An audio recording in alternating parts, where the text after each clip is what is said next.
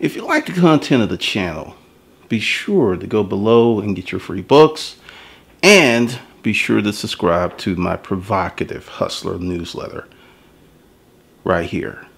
Yeah, get it. And if you're on mobile, there's an I around here somewhere. You can tap that and go there also. With that, let me tell you what's going on.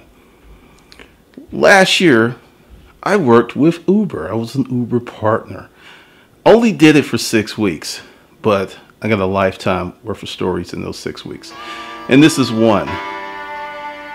Playa, Girls Night Out.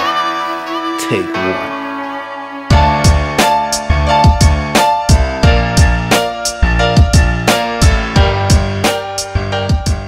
This was on a Saturday. It was early in the day because as I got into my Uber route, I figured out what were the best places for me to pick up people on Saturday. And incidentally, they were in the neighborhood I used to live in. I got this call, and I was in Buckhead, and it was off of Howell Mill.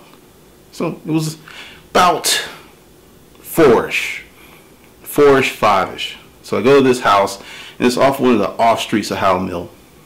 And I pull up. There's these 2 cars in the driveway, and it's one of the older houses with the 1 garage. But don't let that fool you. Houses in that neighborhood are 500 up to 2 million.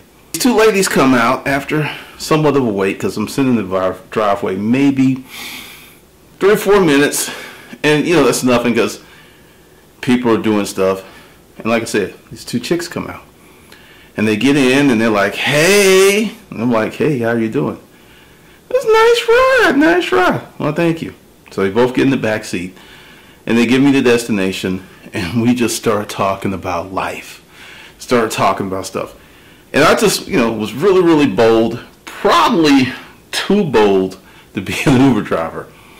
So I said, what are you 2 divorced ladies doing on this fine Saturday, right? And they were like, how did you know we were divorced? Do we have the divorcee look? I said, no. It's this time of day on Saturday. I saw toys in the yard. So if there's toys in the yard and you 2 are free, more than likely the kids are with their fathers for the weekend, and this is girls' night out.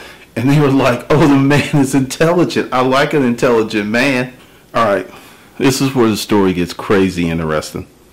I mean, crazy interesting, because it was like, so you're so smart. Are you divorced? I said, I am. And then it's like, how long have you been divorced? I said, longer than I was married. I was like, whoo. And the little one was the troublemaker. She was the troublemaker. I could tell. It's always the small ones. And she said, I can't wait to get there. I said, oh, you're in that 4 to 5 year mark. She said, 4 years exactly. And she looked at her friend right there. I was like, who is this guy? So we start talking, and then we start sharing war stories. It's just like, well, what mine did was, we were married for 10 years, and he started fucking his secretary. I was like, ooh, that's not good. She said, no. That's why I ended up with the house. And then the other one she was kind of quiet. She was kind of cool, and we had more of a different conversation. I was like, oh, you've been divorced much longer, and you're kind of comfortable with it. She said, pretty much. And then she did a little finger like, yeah, she's still bitter. I'm not bitter.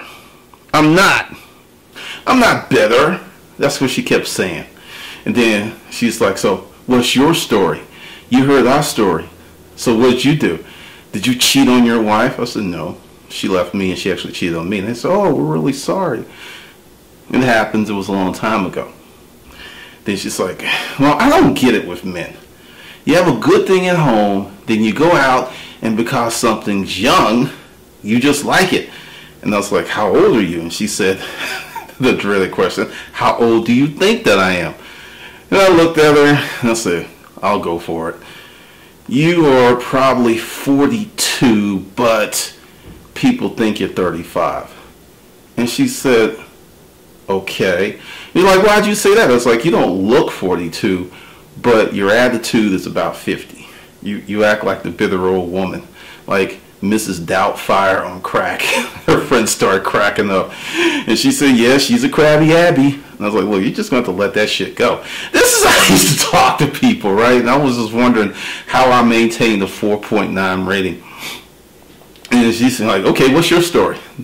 Well, she said, okay, you already told me your story, but so what are you doing now? It's like, how old is your girlfriend? Because you got one, I could tell. I was like, how could you tell? It's just like, you're just too happy. I was like, what does that supposed to mean? And I was like, no, she's like 32. And he's like, Playa. And the conversation got a little freaky. And she's like, I just miss being fucked on the regular. And I was like, okay. I didn't expect that to come out of Krabby Abby.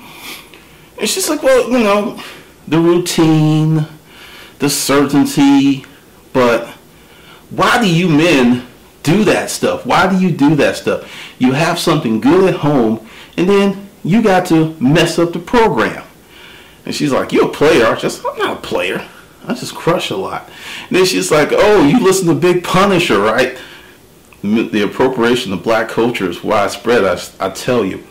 Because if you looked at her, you wouldn't even think that she knew who the hell Big Pun was, but she did. And she started bursting into lyrics because she loved that song. And at that point, we were driving up to their destination. Then we just kept talking for like 5 minutes. I had turned off the meter and everything. And I said, look, you should hang out with us. And I was like, really? He's like, yeah, you're a good conversationalist. And to hear the rest of it, you'll have to wait for part 2. Alright, if you like the stories, subscribe to the channel. And if you want to talk to me and get your 10-minute talk, I got a special for you. Look for the annotation and look for the dot. And with that, I'll see you in the next session.